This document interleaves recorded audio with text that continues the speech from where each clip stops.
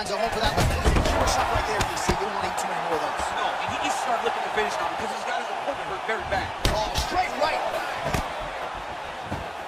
Look at him chopping the wood. Chopping the wood with those legs. Not only will this affect his ability to stand, but he can't really set down on his punches and he won't generate the power that he normally generates because he can't really get heavy on his leg. Back to the feet. Oh, straight right. His opponent still is, but probably not for long. Not for long. You cannot take shots like this, right? And just like that, the fight is over. He's done. He's done.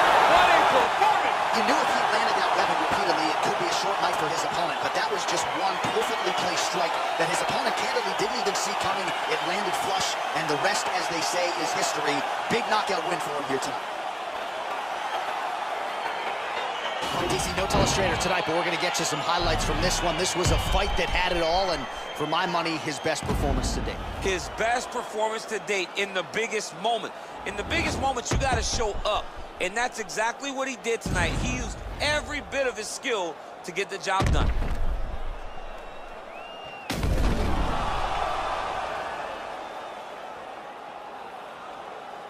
And here once more, Bruce Buffer.